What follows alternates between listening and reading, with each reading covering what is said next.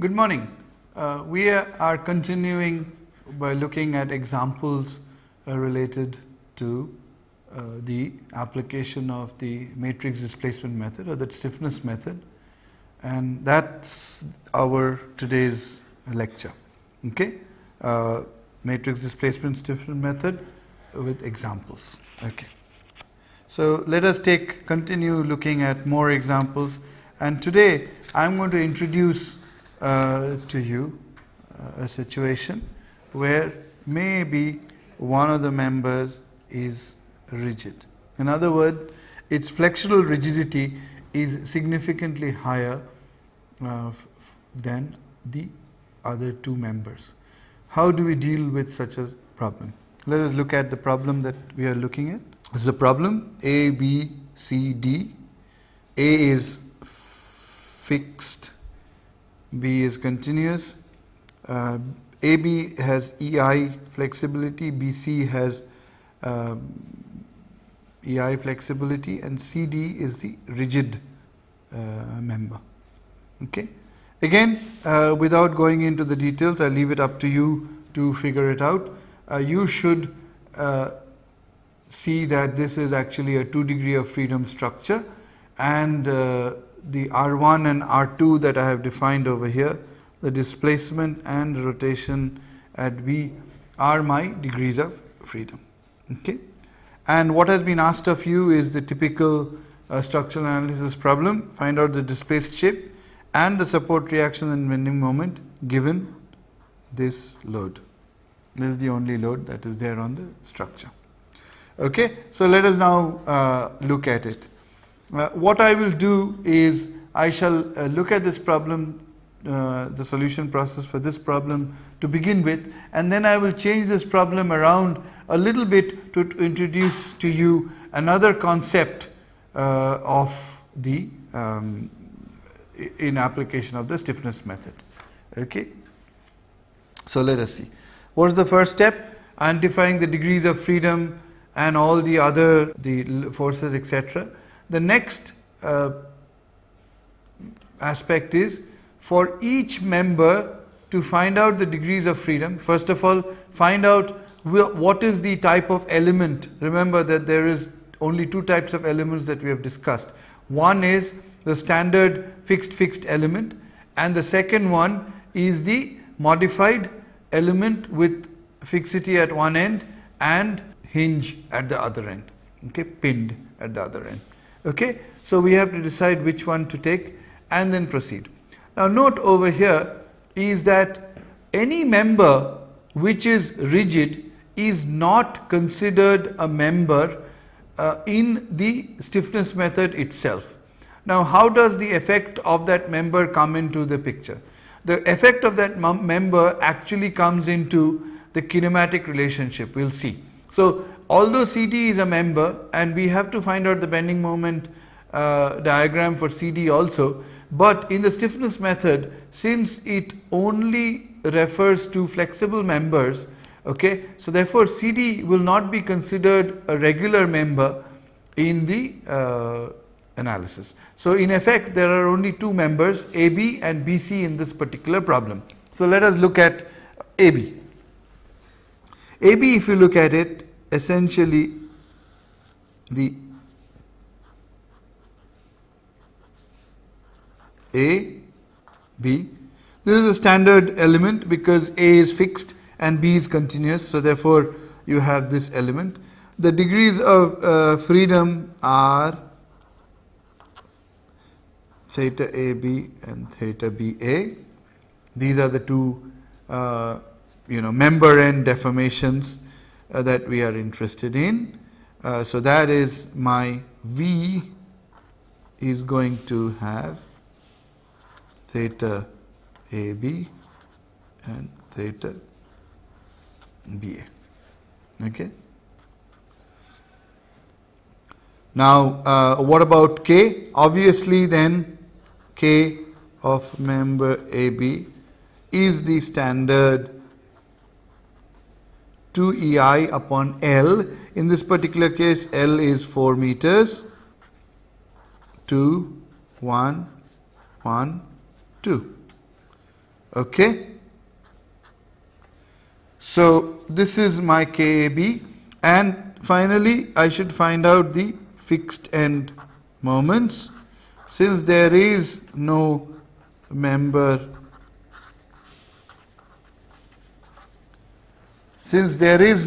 load, therefore fixed end moments are both 0. So this is for member AB.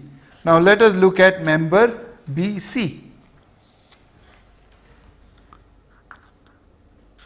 Member BC, it's rigid, at B it is continuous, and at C also it's continuous. So the element is of the form, this is B, this is C. So the degrees of freedom are theta BC, theta CB, and therefore V of BC is equal to theta BC, theta CB. Okay, note that this one has a load in the member. KBC is the same standard one, 2EI upon L, and L again is 4. So it's 2L, 2, 1, 1, 2. Okay, and the fixed end moment, it's PL upon 8, we know that. So is going to be 100 into 4 divided by 8. So that's 50 kilonewton meter, which is, sorry, this is BC and this is CB. Okay, so we have evaluated what the degrees of freedom are, what the stiffness matrix is, and what the fixed end moments are. The next step is, well, the kinematics.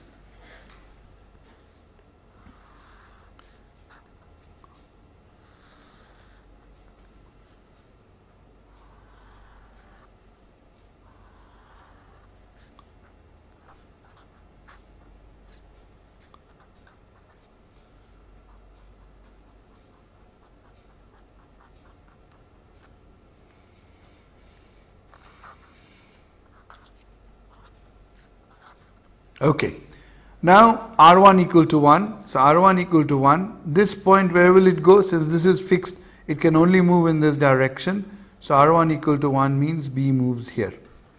Okay, now this point also has to move horizontally by 1, but note that since this is an inclined member, it cannot go this way, so it has to move along this. So it comes over here, whose horizontal component is 1, and then from geometry you will see that this is equal to 3 by 4 and this is equal to 5 by 4. So what we have now, this is the point that I was trying to make. If you look at it, what happens over here is that this member, which is rigid, is going to go in this way. What is this angle? This angle is equal to 5 by 4 and the length is 5 meters. So this angle is 1 by 4. Now note that since this has rotated clockwise by 1 by 4, to keep continuity, this also has to, the tangent has to go up by 1 by 4. This is 1 by 4, the tangent, so that this continuity is maintained. This is an important point that I cannot highlight. The rigidity of this ensures that if this rotates by 1 by 4, then the tangent at this point, see, remember that this is a continuous member. So if this rotates, if this tangent, see, this is the original position. So if this goes clockwise by 1 by 4, so will this have to go to keep continuity, because originally it is this way, right? This and this. Now since this has rotated by 1 by 4, this also has to rotate. And so if we look at the displaced shape over here, this is how it looks. This one will go by 1, and if we look at it from the chord, these are the tangents, and this tangent is equal to 1 divided by length, and so is this 1 by 4. Here the tangent, remember this tangent is this way, so this tangent is this way. So this one will go in this fashion, but over here the tangent will have to be off by 1 by 4. Okay, so if we look at this, okay, and we join this, okay, then this is the chord connecting C, B, A, D. Okay, and if you look at this particular one, how much is this angle? This angle has to be equal to 3 by 4 divided by 4. So this is going to be equal to 3 by 16. Now what about this from the tangent? Okay, if you look at this particular situation, what is this angle equal to? Between the horizontal and this. Between horizontal and this is going to be equal to the same because it's the same angle. So this is 3 by 16, but from here the tangent is 1 by 4. So from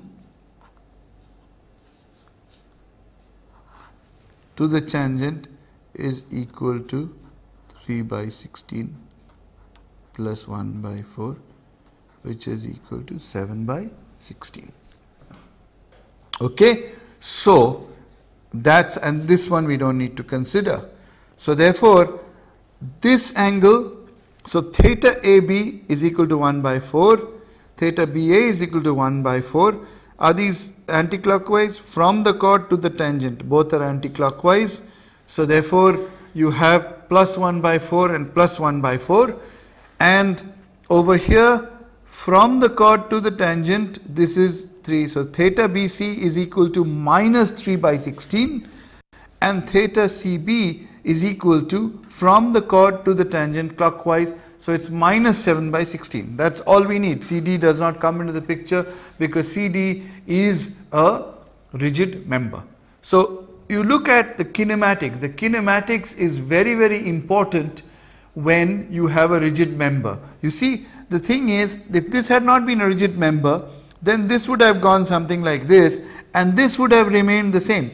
But since this is a rigid member, okay, as soon as this has to rotate, from the tangent, this one turns out to be 1 by 4 because it's rigid. And as soon as that is 1 by 4, this also has to rotate. So this is an important point that all of you should understand in the kinematic relationship wherever rigid members are considered. Today, this is my, today I'm going to be taking up, my focus is going to be on the effect of rigid members in the analysis of frames. Okay. So, so this is the, for R1 equal to 1, this is the displacement pattern. Now let's look at R2 equal to 1. So R2 equal to 1 is rotation, and always remember that rotation, it's always easier to do because rotation does not involve any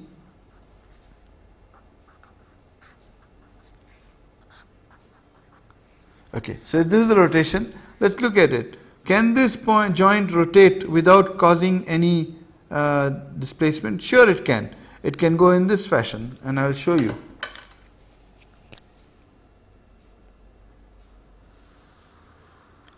Now note that, please note one very important thing, and that is that I always show displacements as exaggerated, and it's obvious that this is not, in other words, that what the tangential motion does not increase the length of this. So therefore, even though I write 3 by 16 etc., it's not really 3 by 16, it's 3 by 16 of R1. R1 itself is very small. This is 1 into R2. R2 itself is very small. So it's just that, I'm taking R1 and R2 equal to 1 to essentially establish. So here, what is the rotation? 0. Rotation here, this is B, A, C and D. So AB 0, BA 1, BC 1, CB 0. So now can we write down the A matrix for this particular structure? So for AB, the A matrix is equal to 1 by 4, 1 by 4, and for R2 it is equal to 0, 1. For BC, A is equal to minus 3 by 16, minus 7 by 16, and 1, 0 for R2. So this is my A matrix. Okay? Then the next step is relating SI. SI is equal to KI into AI R plus SI 0. Okay, so what we have to establish is we have to establish KI. So for AI, so for AB, KA is equal to 2EI upon 4, 2, 1, 1, 2 into 1/4, 1/4, 0, 1. So this is equal to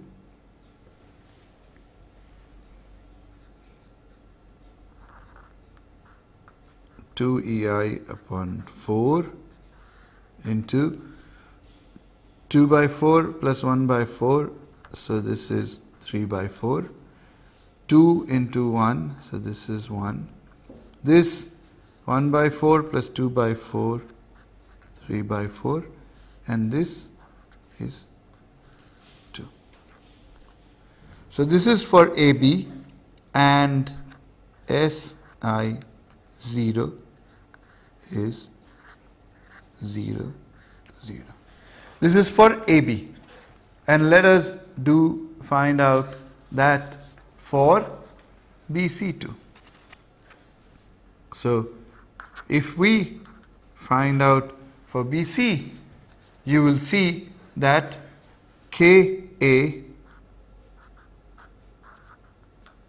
is equal to 2EI by 4, 2, 1, 1, 2 multiplied by A, which is minus 3 by 16, minus 7 by 16, 1, 0. Okay, so if you put this together, what you get is 2EI by 4, and minus 6 by 16 minus, so this is minus 13 by 16. Similarly, this minus is going to be minus 17 by 16. This is going to be equal to 2, and this is going to be equal to 1. SI 0 is going to be equal to 50 minus 50 kilonewton meter. Okay, so we have written these down, and the next step now is to find out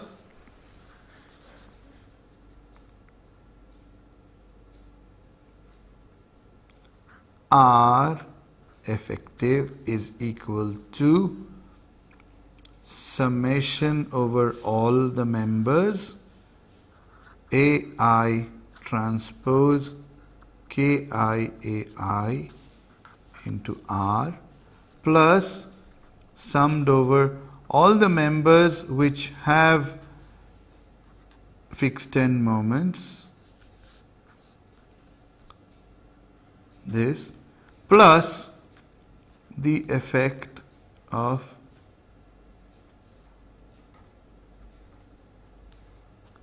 and in this particular case I just wanted to tell you that how do we get AI trans A bar. You will see that A bar essentially is what? For member BC, which is the loaded member, we need to find out what is the vertical displacement of B. So that's 0. So we can write down for BC, because BC is the only member, so A bar is equal to BC, that is 0. Then the vertical displacement of C, which is 3 by 4. So this is 3 by 4. And what is the displacement corresponding to R2? Vertical 0, 0. So we can put down 0, 0. Okay? And the important point to note over here is that what are NIO? Since it's 100 at the center, it's going to be, the reactions are going to be 50-50 upwards. Okay?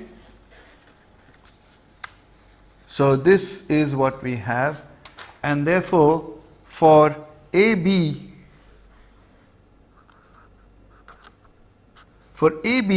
since there is no fixed end moment and there is no fixed end reactions obviously, therefore these two terms don't exist for AB, and the only term that exists is AI transpose KI AI.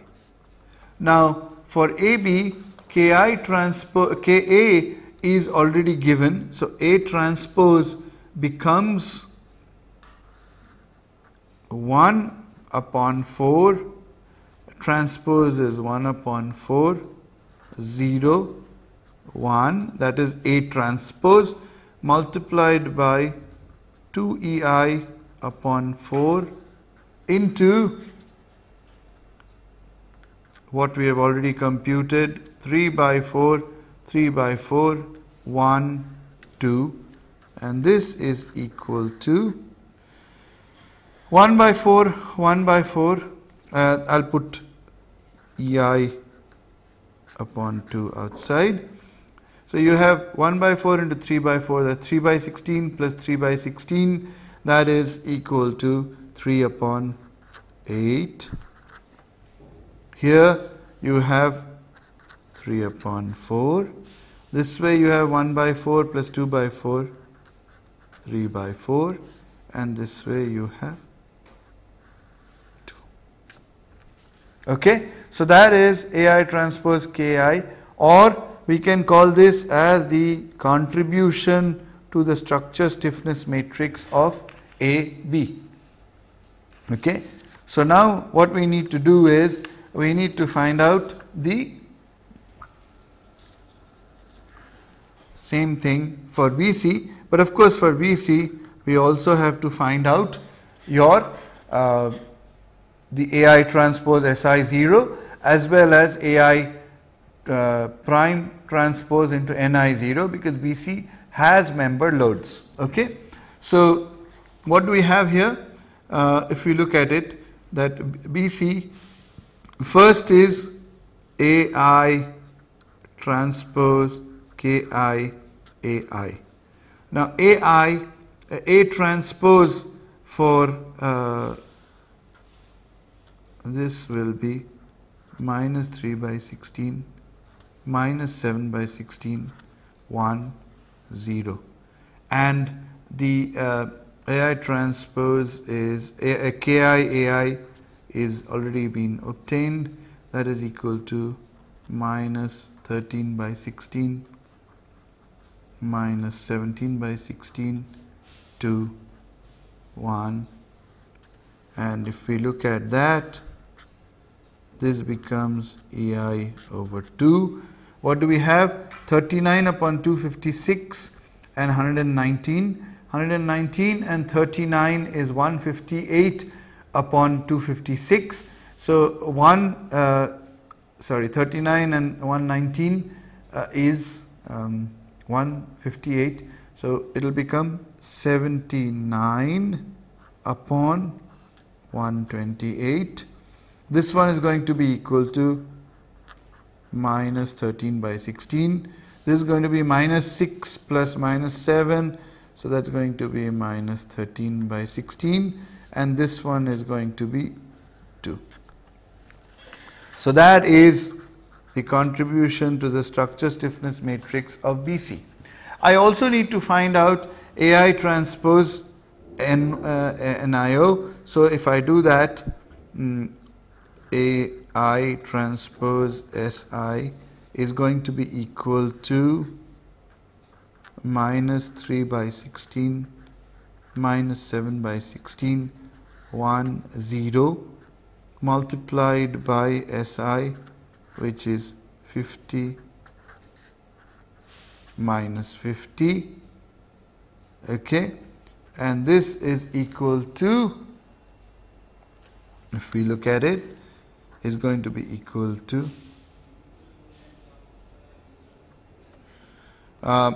minus 50. So I can take it as 1. So it will be minus 10 upon 16 into, so it will be minus 500 upon 16. 500 upon 16 will become equal to minus 125 upon 4.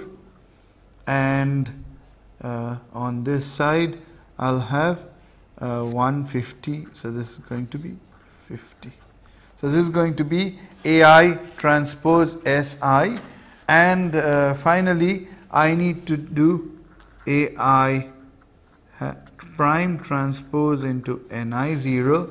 AI prime transpose is going to be equal to 0, 3 by 4, 0, 0 into 50, 50 is going to be equal to 150 by 4 and 0.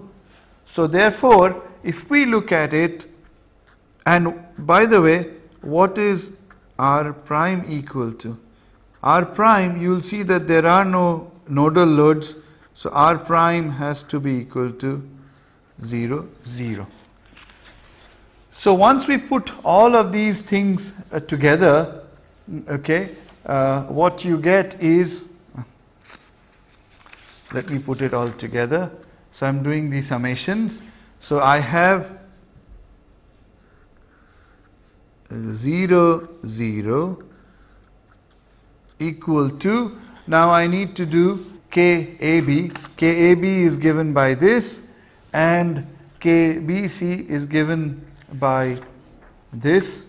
So this is equal to, I can put EI by 2 outside, and inside I will have 79 plus 48. 79 by 48 is 127 upon 127 upon 128. Here I have 13 by 16 and 12 by 16, so I'll get minus 25 upon 16. Okay, 13 by 16 plus 12 by 16, yeah, minus 25 by 16. Here also we will get minus 25 upon 16, and over here you have 2 plus 2, which is equal to 4. Okay, and this times R1 R2 plus, suppose that is minus 125 by 4 plus 50 plus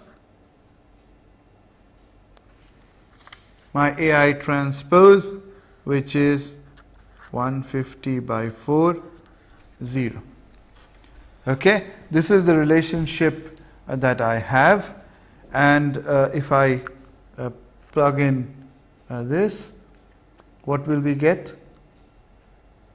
We're going to get equal to, let me see, I'll put this down, put this on this side and put the EI outside, and then what we get over here is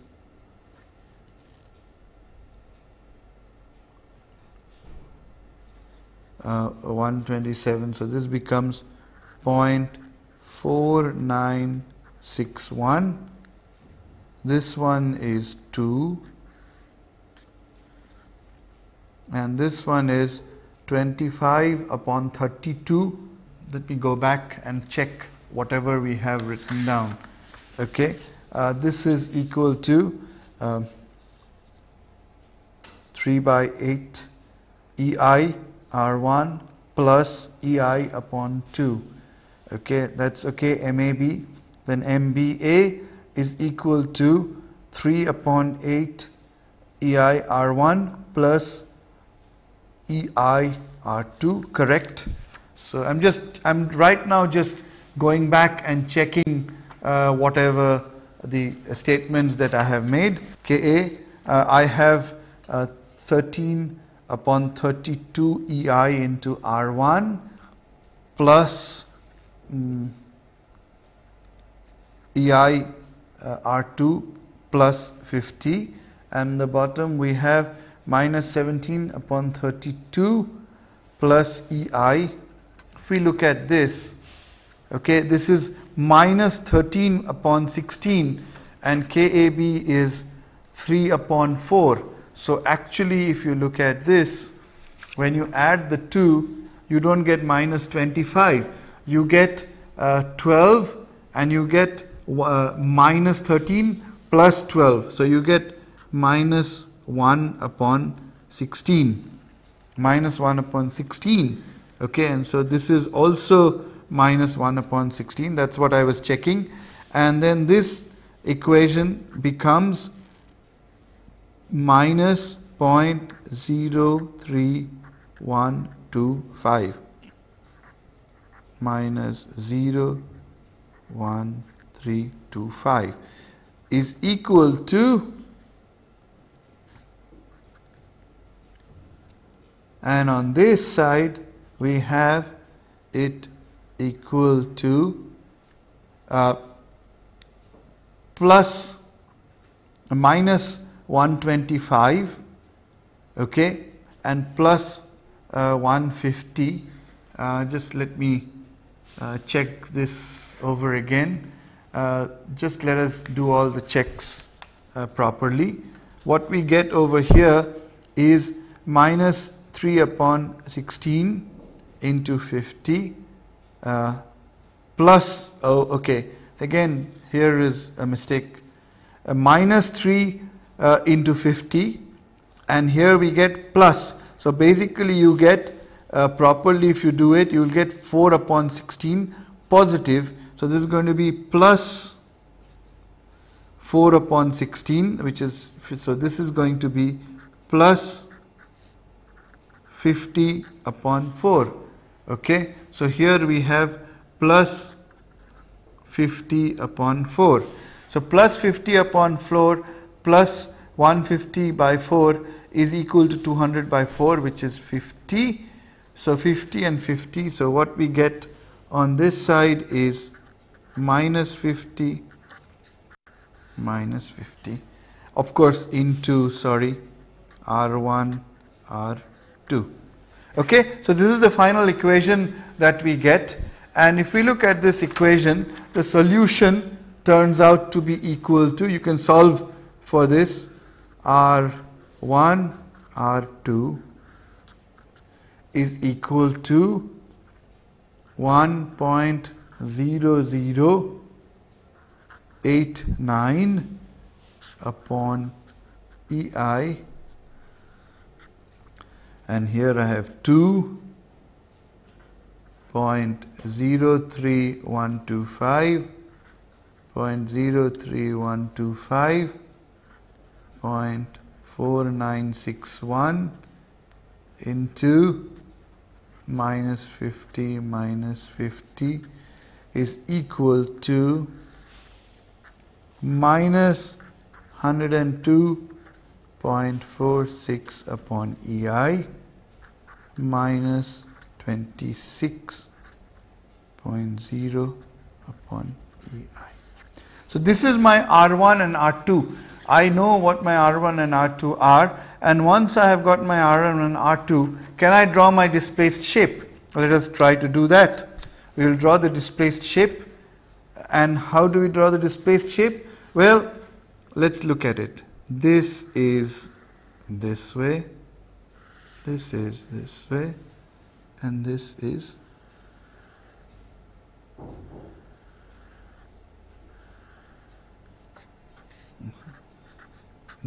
the undisplaced shape, where this is rigid.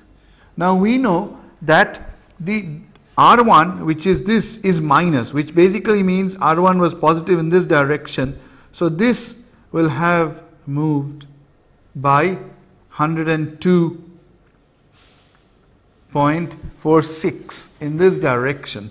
Furthermore, the anti-clockwise is considered as positive. So minus 26.6 is that if this was straight, then it has moved clockwise. So this is your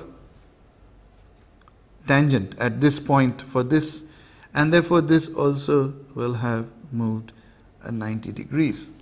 Now note another thing, that this point will have moved by 102.6. So therefore this will have moved at 90 degrees to this. So this is my point, and if I look at this particular point, okay, and I were to draw the displaced shape, the displaced shape would look like this. This one will have moved, and note that this is rigid. This is rigid, so it has to move in a straight line. How much is this? If we look at this, this is equal to 102.46 divided by EI. If this is, so this one will turn out to be 3 by 4 of that. So 3 by 4 of that is equal to 76,845 upon EI, and this is equal to then 128.08 upon EI. If this is 128, then this angle turns out to be equal to, divided by 5, which is equal to 25.615 EI. So if this goes this way, note that this is the straight line. That means this is also equal to, and therefore this one will also have moved, this is moved anti-clockwise. So this will also have moved anti-clockwise, and this should be it, where this is equal to 25.615 to the horizontal. So if we look at this, so this is going to look like this.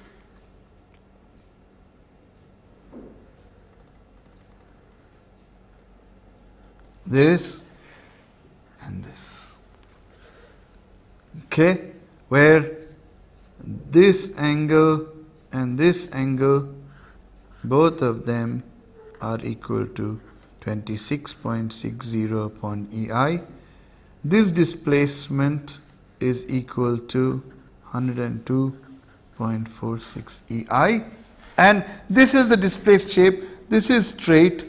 This, the angle here is 26.6. This one is 78 point. And note that since this is this way, this will actually go this way and then go in this manner.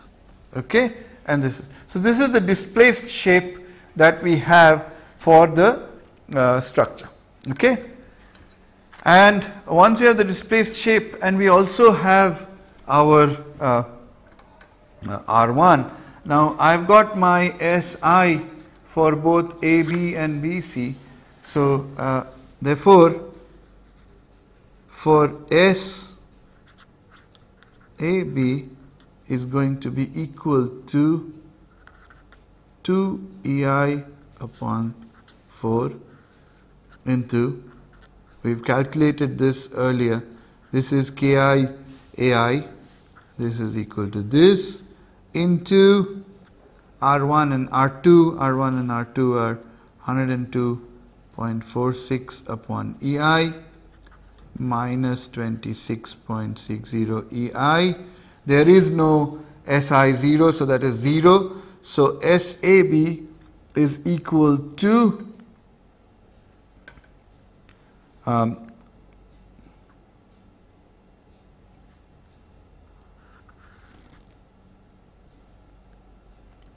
minus 51.72 and minus 65.02 kilonewton meter. That is, this is MAB, this is MBA. Okay, so having done that for AB, we can find it for SBC. SBC is equal to 2 EI upon 4 minus 13 by 16 minus 17 by 16 to 1 into minus 102.46 upon EI minus 26.60 upon EI plus SI 0, which is 50 minus 50. These implies that MBC, MCB are equal to, in this particular case, plus 65.02 and minus 6.87 kilonewton meter. Once you've got the member end moments, then it is important that once you got the member end moments, we can now take the free body to be able to get the support reactions. And now note one thing, that what are the things that we know? We know that, let me do it in red so that you can understand what we are doing. We know that this is equal to 51.72. We know that this is equal to 65.02. So what we know is, we know this, and therefore we'll know the shears here because there is no other load, and the shears are going to be in this direction, and they are going to be equal to this plus this divided by 4, which works out to be 29.19. See, these we know. Okay. Now furthermore, what else do we know? We know for this one, see, we don't know what the vertical reaction here is. There will be a vertical reaction. We don't know what that is. Okay. So therefore, what we have to now do is, we have to look at this particular member. It has 100 kilonewton force acting here. We have a 65.02 moment acting here, and we have a clockwise moment of 6.87 acting here, and therefore you have one aspect which is this minus this divided by 4, that is 1, and the other is 50 both sides. So when you combine the two, you get that this is equal to 64.04 and this is equal to 39.96.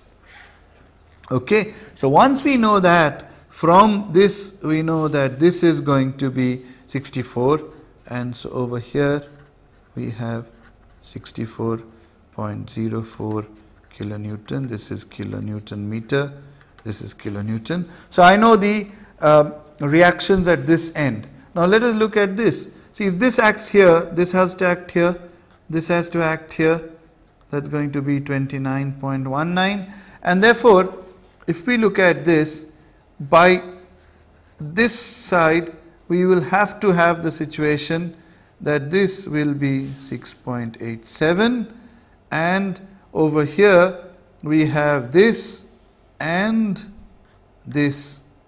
This is going to be equal to this and this is going to be equal to this. So over here, what kind of reactions do we have? If we go through with this, you will see that you get this is equal to, sorry, this was 35.96. So you are going to get 35.96, and over here this is going to be acting in this direction, 29.19, and moment over here, if you check these out, you will see that the moment will turn out to be 0. So this is the reaction at this support, and this represents the reaction at the fixed support at A.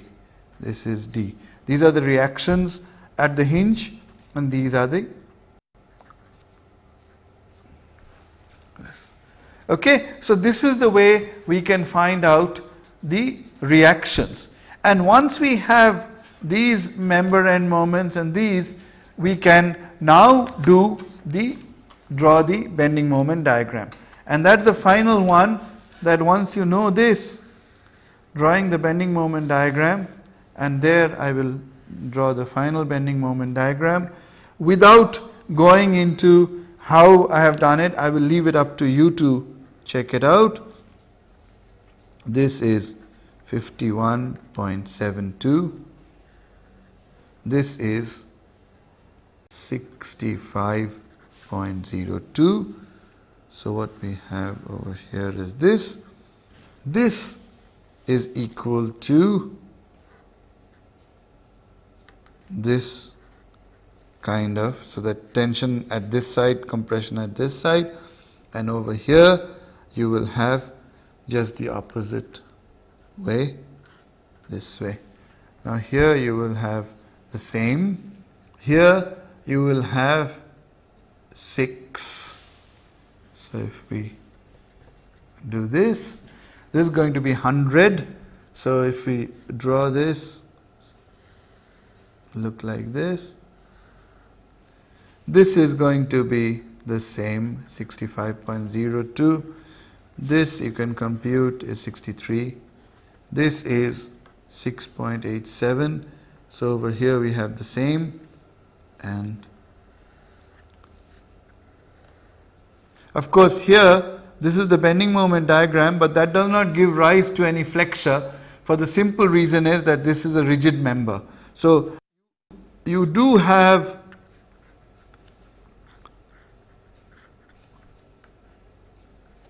a situation where you have this, but although this looks like this, the bending moment looks like this, there is no flexure. On these you have flexure.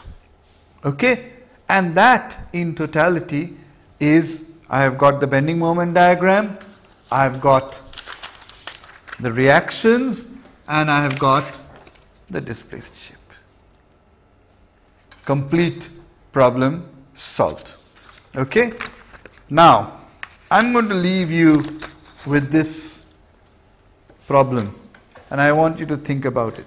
Same structure.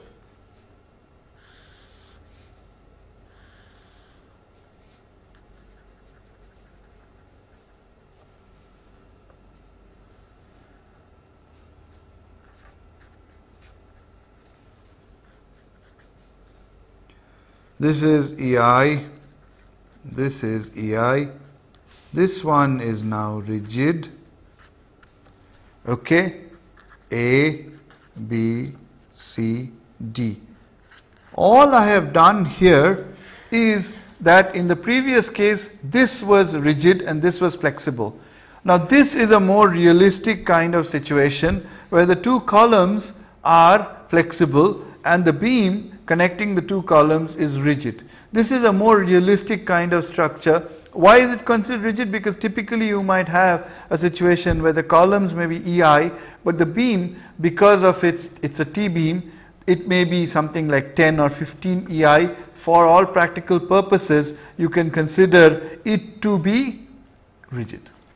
Okay, so this is the same 100-ton load, A, B, B, C.